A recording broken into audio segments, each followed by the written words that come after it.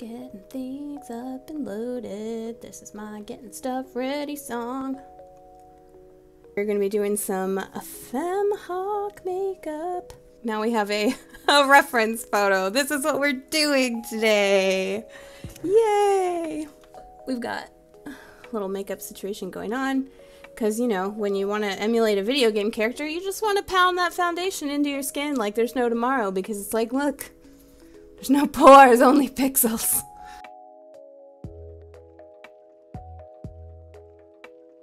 Basically, when you're doing like, let's reshape my face and do contour and all this fun stuff, you're literally just creating a painting scenario on your face. So it's the same deal. So like, fortunately, we have a really similar like face shape, bone structure. Her nose is a little more narrow than mine is because I got quite a schnoz.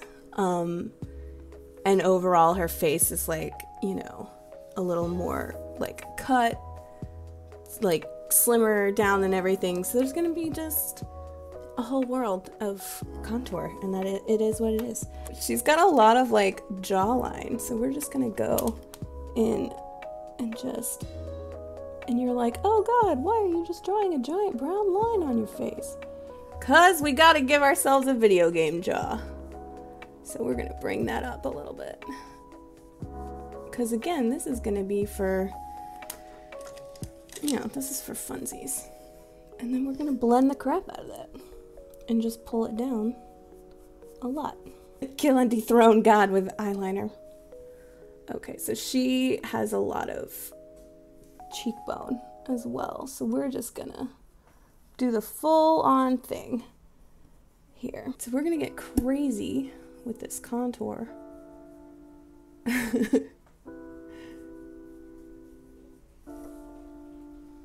Okay, and so if I'm looking dead on into the camera, you can see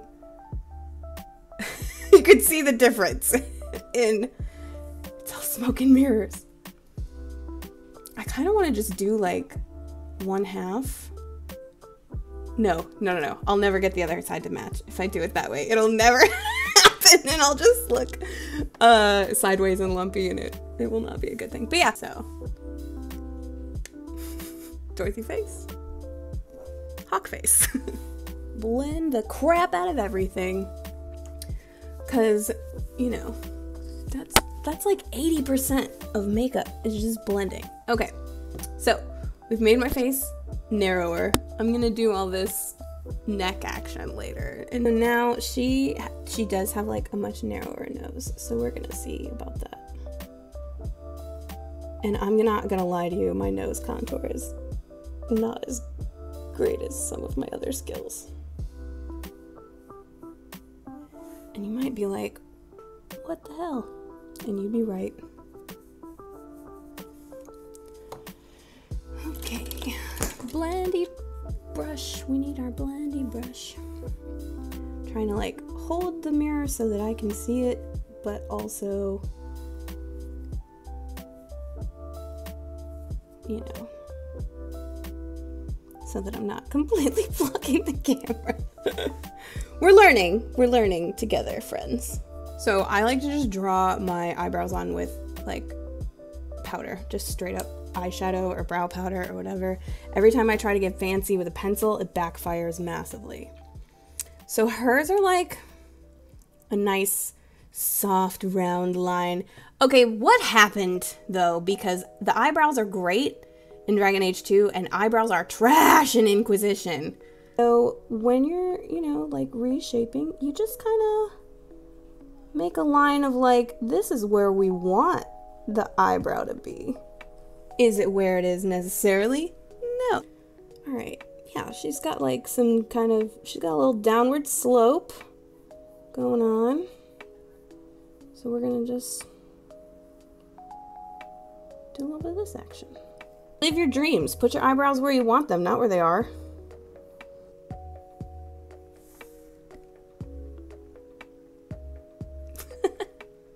Now I have eyebrow mods. Okay, so we have the basics laid down. Let's take a look at So her makeup just looks like she's got like a little bit of some smoky eyeliner and like some brown kind of neutral stuff thrown in there.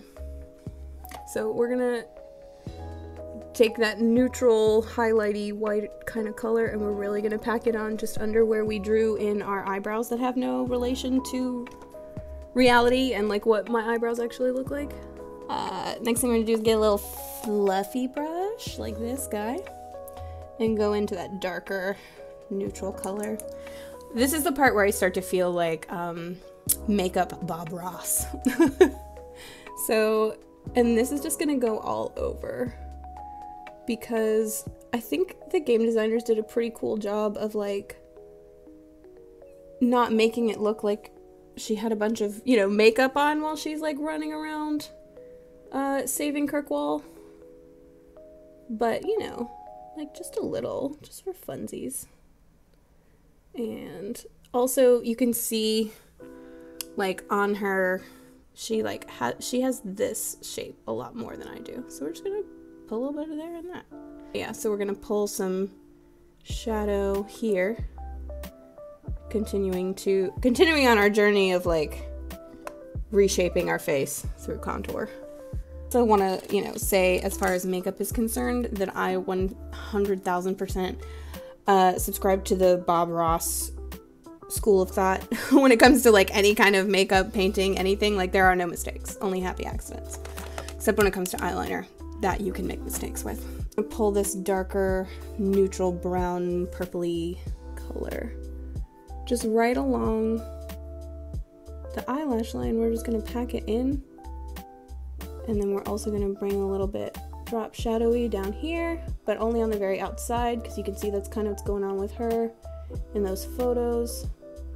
Bring it up just a little bit, and then we blend like there's no tomorrow. We're here for a good time, not a long time. So for the eyeliner, I'm gonna use this like black brown instead of a black for the eyeliner, cause like every picture I've seen of her where she's got like actual eyeliner, I'm like, wait a minute, I think that's a mod. We're not gonna get too precious with it. Kill and dethrone God with your eyeliner pencil.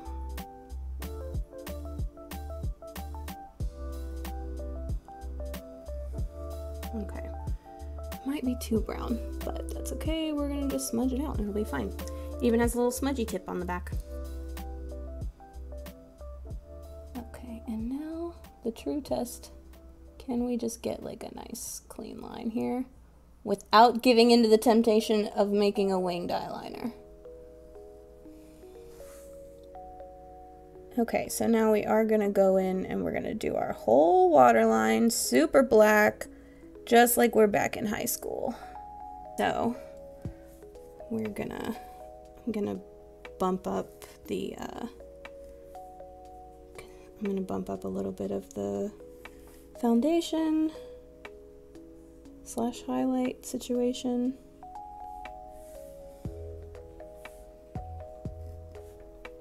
Especially on my nose. We're gonna go a little more highlighty right under my eyes.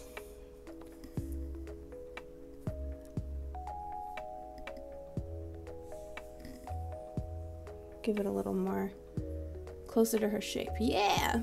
And on my chin, because she has that nice like round hero chin. Gotta do the hero chin. Start with a clean slate for lipstick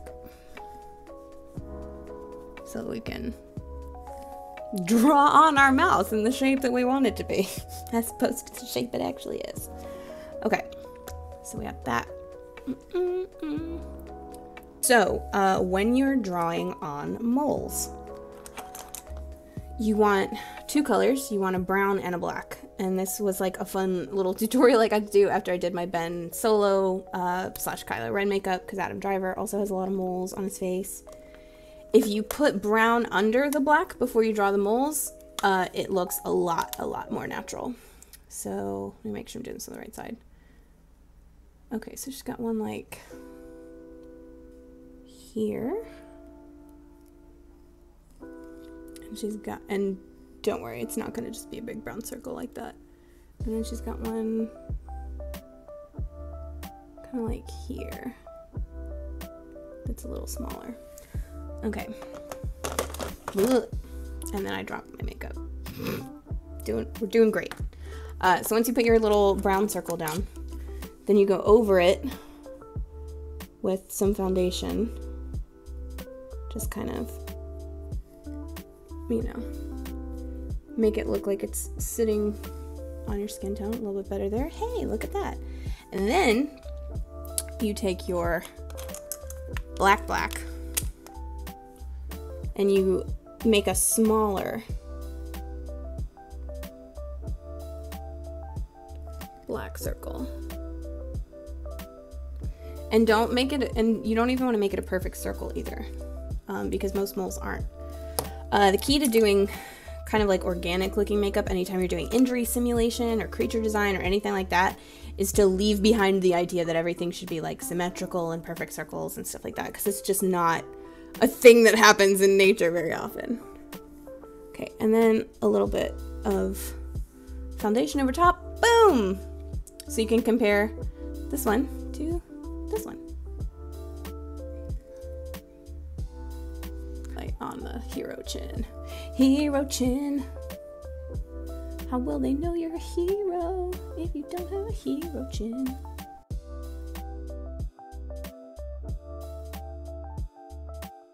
And then while the setting spray is still kind of drying is when I like to go in and do my mascara. I don't put the mascara on before the setting spray because if you do, you could wind up just like smearing it all over the place. Not that I've done that.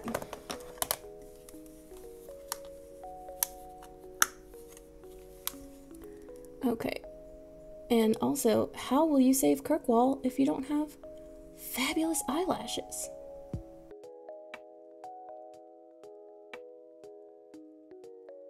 A little bit lighter would be good.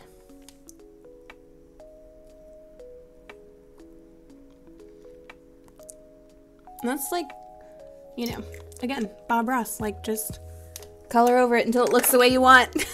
use a sponge as an eraser. Fuck it, it's just makeup.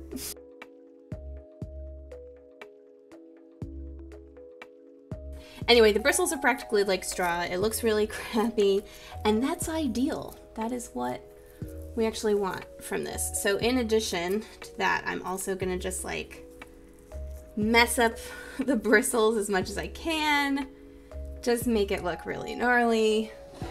You can also just take like whatever, and you can take your little scissors and cut into it. It's a little bit of red and a little bit of black and a little bit of yellow to give it that like kind of dried blood-ish color. Yeah, there we go. So you're gonna want to like test it on your arm first or somewhere, you know. And you see how it makes it kind of streaky because I like effed up the brush. So that's what we want. Here goes nothing.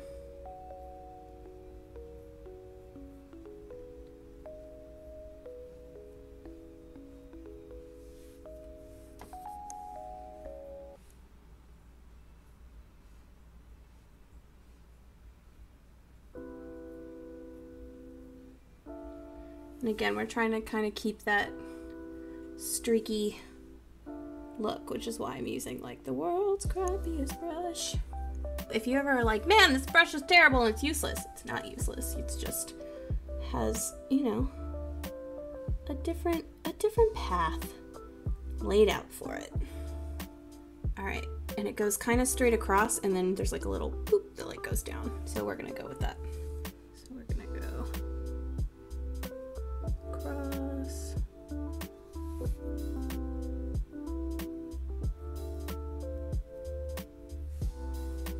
And then there's a little part of it that goes kind of down.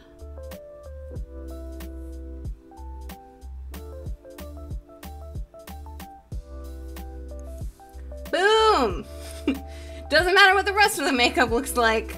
We got the blood smear, we're good. Everyone will know who I am. Yeah, so we're gonna bring that kind of across. There we go. And we wanna give it, yeah, I think it just needs like a hot little, right like that. And a couple, I wanna give it just like some little baby lines kind of coming off of it on the little outside. There we go. That's it. And as soon as you get it to a point where you're like, yeah, that looks like what it's supposed to, stop. Don't keep going when you're face painting, because it's really easy to like get carried away and then you're like, oh fuck, how did all this happen? But I'm gonna see if I can get like a close-up of the nose part, because it's my favorite part. I think it looks really cool.